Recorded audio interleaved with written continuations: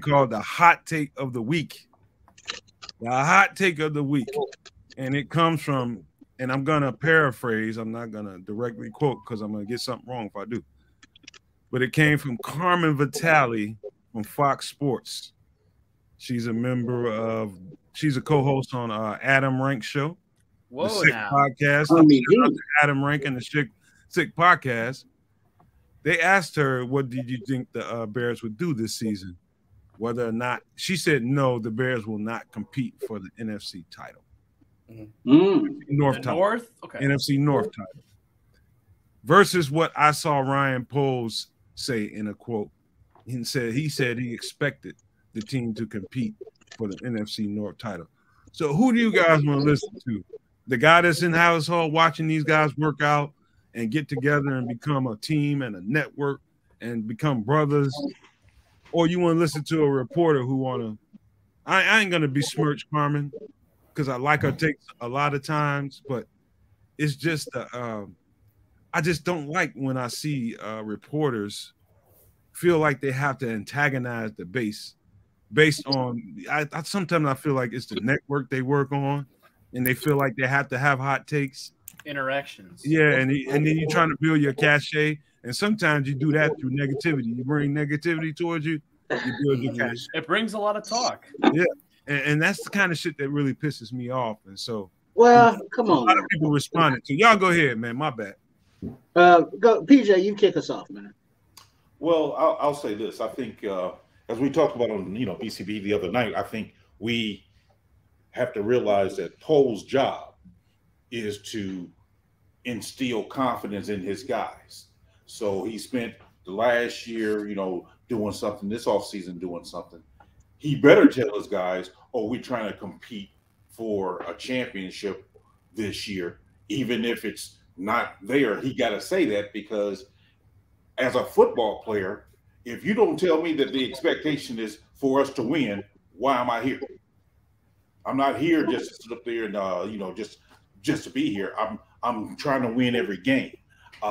I think Carmen gave what she might say is a realistic approach, but as we talked about here, the talent that Poles has brought in is far greater than the talent we had last year. So I lean more towards Poles and saying that, yeah, Poles is right. I think we can compete for a playoff spot this year, and definitely we can compete for the divisional division champs, because I don't view Detroit, Green Bay, nor Minnesota as some team that we can't beat. I think we can beat them. So I agree with Poles. Well, just for the record, man, I just want to say, Carmen, if you're watching this show, I'm not trying to poo-poo and piss on you. I'm just disagreeing with what you're saying, and I'm not trying to kind of derail what you're saying. I just believe that this guy is genuinely excited about what he has in that building, and versus what you believe. And so I'll just say that.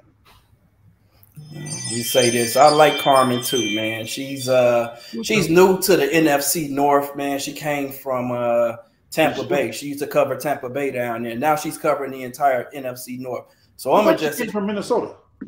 No, that's the other young lady from ESPN. Courtney Cronin. Okay. Courtney Cronin. Yeah, Courtney Cronin. Yeah, Carmen came from Tampa Bay, and now she's covering the entire NFC North. So I think maybe she likes more of what she's hearing from the other cities. She's covering the entire division. So that's just her take. She covers the entire division. So, Sam, did you see what King Booker World just said? What did he say? She also said that they're gonna lose the opening game against Green Bay. Heck no, not all right. So retract. Now, Carmen, you tripping. You tripping, Carmen. Now, see, I'm saying here saying I like you, Carmen. You gonna talk that trash? Yeah, I had to put it out there, man. Heck no, everybody's really on Detroit's bandwagon, I think. But I think Detroit's just going Detroit. That's my saying. That's my saying too, Chris. Detroit will find a way to Detroit. Green Bay doesn't know what they have in Jordan Love right now.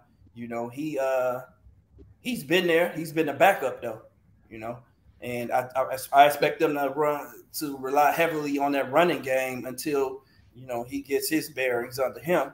And the Vikings are selling everything off. I think they're about to get rid of Cooks next. They're starting running back. So they're gonna have a rookie in Addison. I like that wide receiver. But other than that, I don't see what they've done to get better. They're selling the defense off right now. Did they get rid of Griffin? Which Griffin? The defensive end. No, but he's still there. He wants to be paid or something, right? Is that the guy that wants to be paid? So he won't. He's probably not. Daniil Hunter wants to be paid too. Hunter, yep, Hunter. That's what I was thinking about. My bad. That's what I was thinking. Yep, Daniil Hunter. So I don't know how long he's going to be on the team. You know, they're in a sort of a cap situation. That's a team that should have did what we did last year and retooled, and they're trying to, you know, get that done now. I think the Bears are in position to compete. I'm with Poles on this. You know, you don't say that unless you talk to your coaching staff and go tell them, like, hey, what do y'all see? And everybody's excited. That just speaks to the excitement in the building.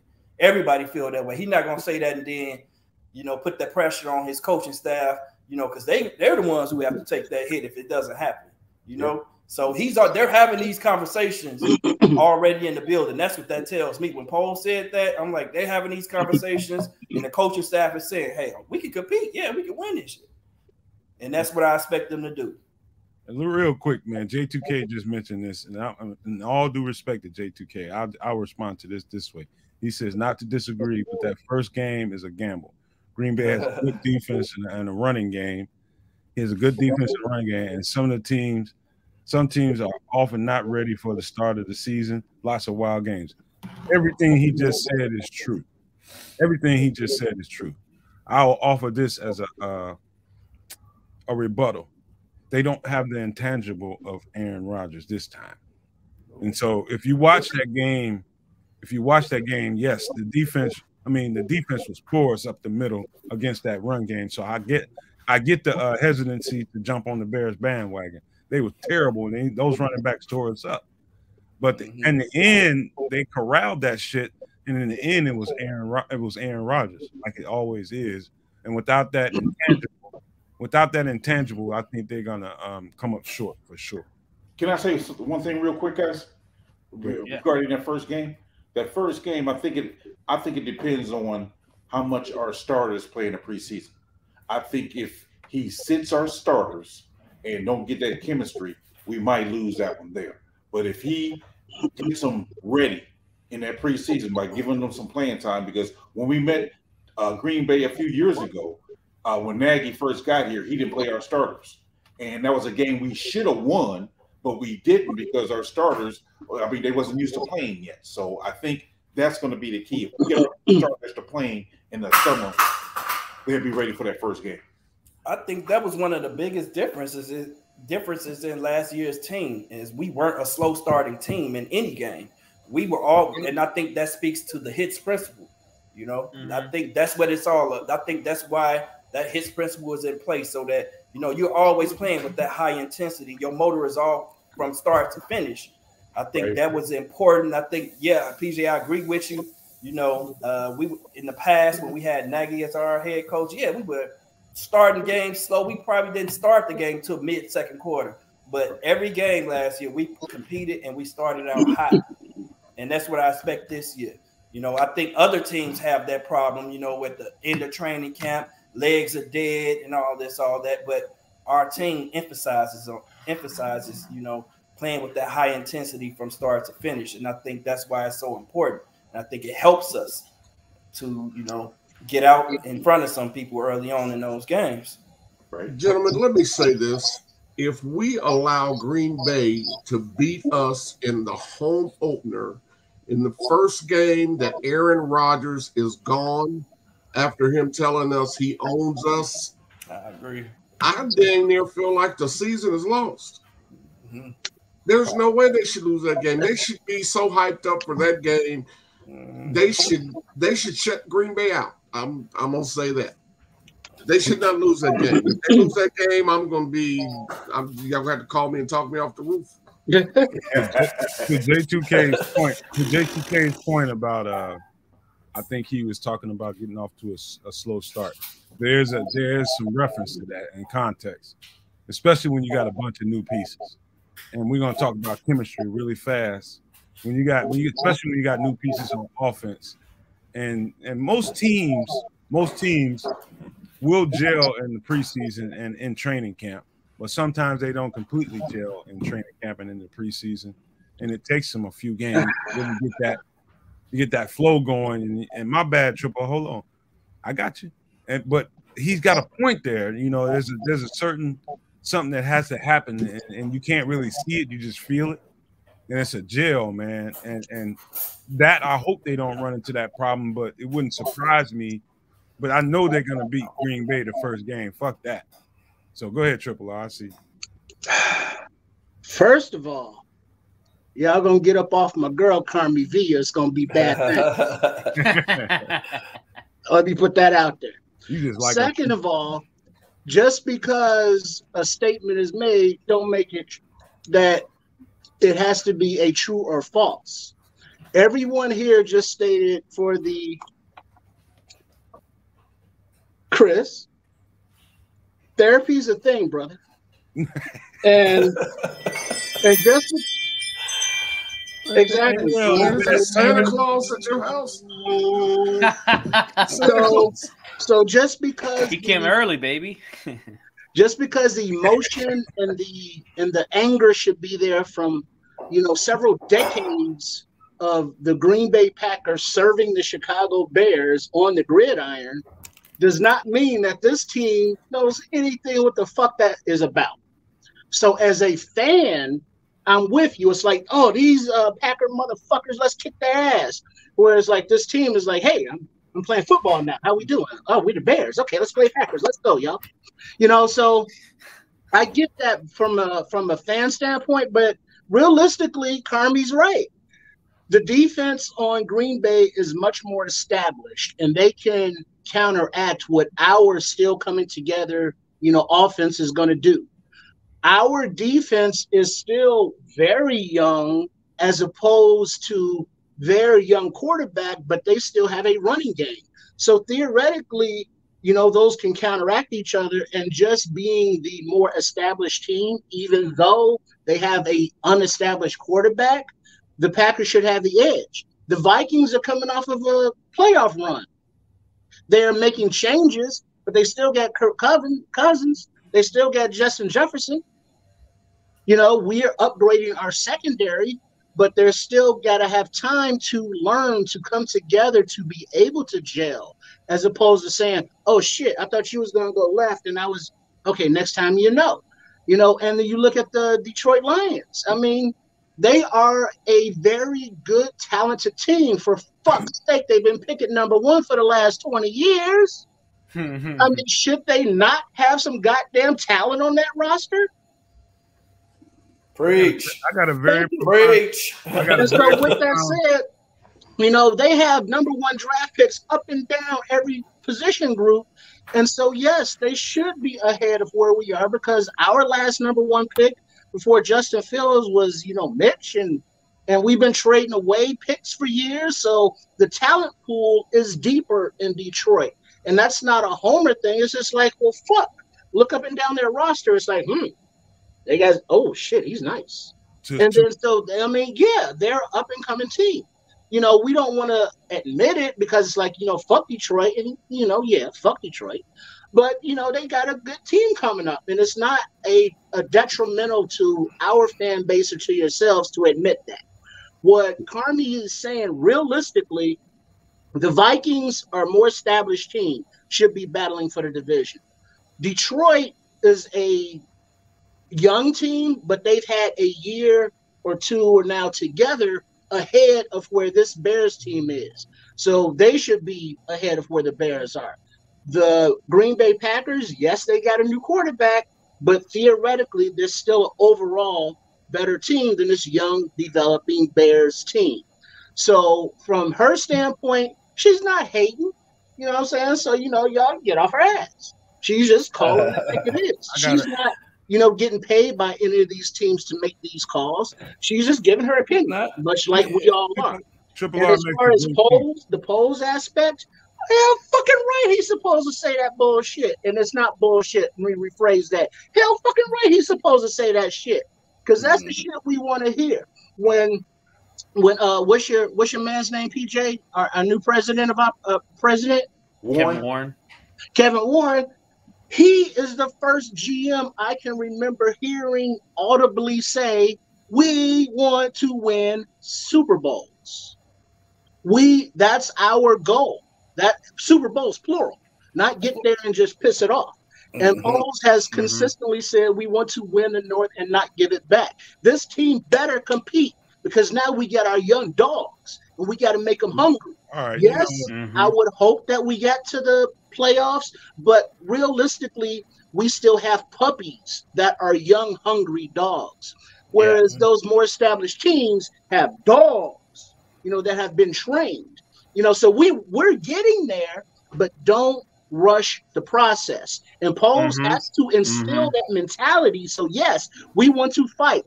Flus and all the staff are going to make these dudes fight. All these guys are hungry and will fight, but it just takes that experience and that time to gel. And the teams in our division are just ahead of us right now in those aspects. To his point, disagree. Hold on. My point was just with Green Bay. I got to take executive privilege. Hold on, because he made some really good points, and I got a really profound answer to that, man. Response to it, because he made some really good points, and that is, fuck all that. We whooping all their ass. Tell him again. Poo. All their ass. It sounded good. It was very profound. It was a very profound answer. Fuck all that. But go ahead, Chris. My bad. Well, I was just gonna say, the initial point was week 1, and Green Bay did not just they don't just have a new quarterback. They just lost the first ballot Hall of Famer, probably top 5 of all time. That's gonna have an immense effect on their team. And I can't say that after every offseason that we've had, I don't know that they're man for man more talented than we are. So I think the NFC North is very even, and I think we probably have the best quarterback in the division. So not agree. So I mean, and that in itself makes it the Wild West for me. I think fair enough. I think the thing that's being misunderstood or taken for granted is that Eberflus, to me, is a better coach than anyone in the division except maybe the guy from Green Bay. Dan Campbell, he's a great rah-rah guy, but I don't think he can out-coach Flus. And as far as Green Bay goes, I don't know how they're going to respond to adversity without having the king of RELAX. Without him being there, I don't know how they're going to respond. And like Samo said, Minnesota, we don't know what they are. With them trying to do a fire sale, I don't exactly know what they're going to bring. So to say that it's impossible for us or we're not going to win the division, I can't say that. I really can't. You know what? Like you said, as far as talent-wise, I think we've caught up, and we caught up in 2 seasons. We've caught up with the division talent-wise. We just went through that depth chart. Where do we see that we have a problem at every position? We're fine, except for one position we could talk about. We could sit here and cry about, and that's defensive end. That's the only position we're gonna sit here and just talk about right now. No. What about center? Center. What was your position with center? The cream will rise to the top at center. That's my position. Okay. That's how I feel about center. There's competition at center. There's good competition. So the cream will rise to the top. That's what I'm expecting to happen at center. And as far as the offensive line as a whole, everyone else around that center is going to be good. The 2 guards to the left of him and to the right of him are going to be good guards. So I think we'll be fine at center. As long as it's not Lucas Patrick. But the other thing that we don't talk about that we just, take for granted is the fact that there were 7 one-score games last year. We were a terrible team last year. 7 one-score games, and in at least 4 of those games, there were mental mistakes that lost us the opportunity to try to win those games. Players dropping passes, players getting the guy from the Vikings, the ex-Vikings player, got the ball punched out. Well, he should have just ran out of bounds anyway. You know, Smith-Marsette or whatever. Smith-Marsette, 2 muff punts by Velus Jones. You know, all mental mistakes that are going to be corrected this year. I think some of those other teams have a little bit more continuity, but let's not underestimate the continuity that we'll have this year as well. This is our second year in this system. Yep. Yes, we have a few rookies. We don't even have a lot of rookies that have to start for us this year. You know, we got a lot of guys that can come in from last year that can start on the defensive line. You know, those rookies are coming in the rotation. You know, it is defensive line. We have a very simple game plan when it comes to defensive line in this defense. So I expect us to compete this year. I think we have the opportunity to win the North. I'm not afraid of fucking Green Bay. Fuck them. I'm not afraid of who is it? The Vikings? Fuck them. We don't even know what they are. And Detroit's gonna fucking Detroit. You know, Detroit will fucking Detroit. This guy's in Detroit. We're gonna lay his ass out too. I love you, Monty, but you gonna get hit. You getting hit when we come through that hole. All right.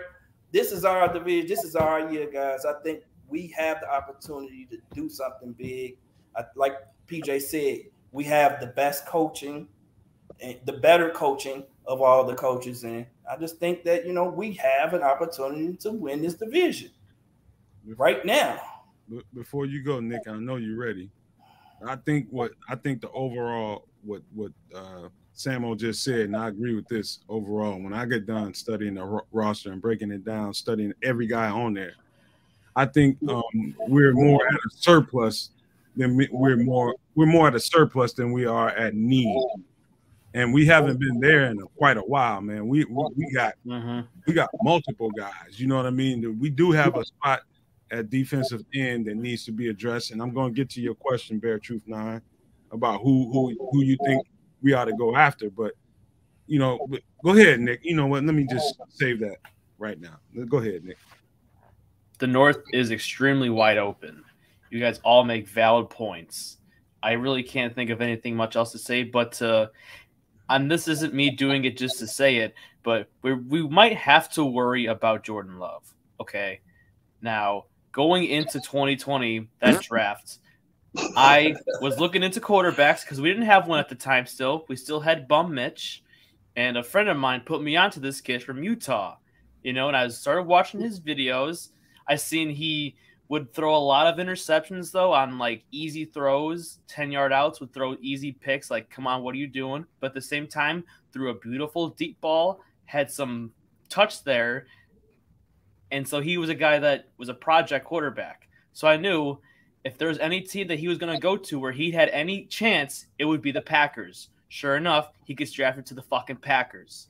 And watching him in preseason and in the times he's went in, sure, he may not look like Aaron Rodgers, but at the same time, just look at how his footwork has changed from the first time he's played to the most recent time he's played. Night and day. He's looking more and more like Aaron Rodgers. And I'm not here saying he's going to be Aaron Rodgers. I'm not saying that. But watch out. He might be good. Not great, but he might be good. Hey, Nick, I told you, Nick, the most not Aaron Rodgers, though. He's the most practical.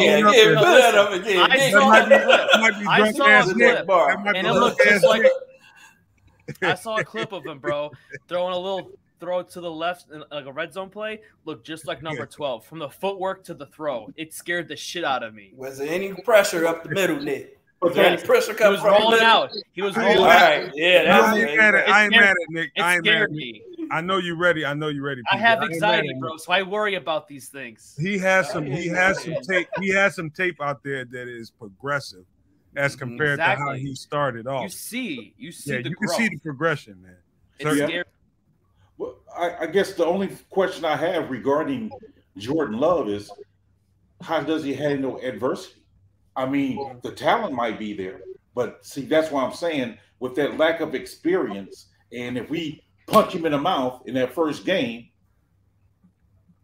I don't see him having that that resolve like Aaron Rodgers does. Yeah, does he have that moxie? We don't know. That's right. Good ass point, PJ. That's a great point. That's a good ass point. We haven't seen that yet, man. So. Oh, and point of clarification, real quick, before we transition. I'm scared, and I don't want this team to be scared of none of these motherfucking teams. Hell no. You know, we're gonna hit these motherfuckers in the mouth. Yeah. But I'm just saying, team-wise, I just think they're, go ahead. You just got two. You got a yin and a yang, man. You got a yin and a yang, and you scared of one side or the other. The other side, like he was like, hold on though. He just used to, the past. The past is the past, fellas. Yeah, man. That's where we're gonna leave that shit. We're gonna leave that shit. Tell people, man, whatever happened in the past don't have shit to do with today. Mm-hmm. You guys sounding like Lion King and whatnot. They have to, based on what I have seen, they have wiped all that clean, man. They're gonna exercise those demons this year.